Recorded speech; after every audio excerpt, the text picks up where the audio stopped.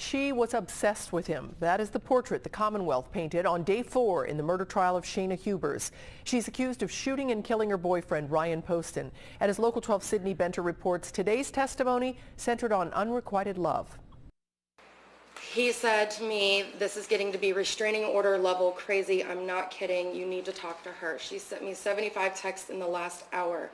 She's shown up at my condo like 3 times and refuses to leave each time. Ryan Poston's cousin says she was often the middleman between Hubers and Poston because Poston tried to avoid conflict. His stepfather, Peter Carter, also testified that Ryan told his on-again, off-again girlfriend that he was moving on.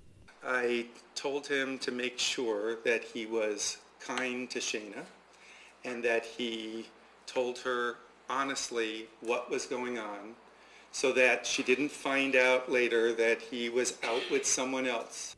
That someone was Audrey Bolte, Miss Ohio 2012. He was very funny and very smart, and I found him very entertaining, and that led me to accept an invite to go on a date with him. Carter testified that Poston asked him how to break the news to Hubers.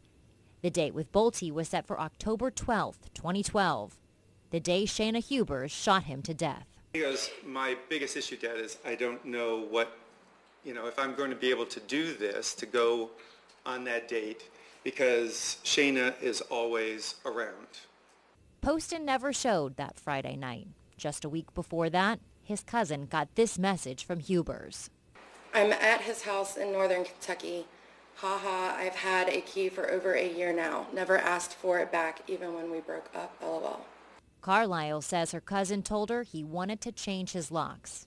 He apparently never had the chance. In Newport, Sydney Benter, Local 12 News. And one of Shayna's cellmates also testified today. She says that Hubers told her that she was going to use an insanity defense, but she was too smart. Hubers told the cellmate that she would use a battered woman defense instead.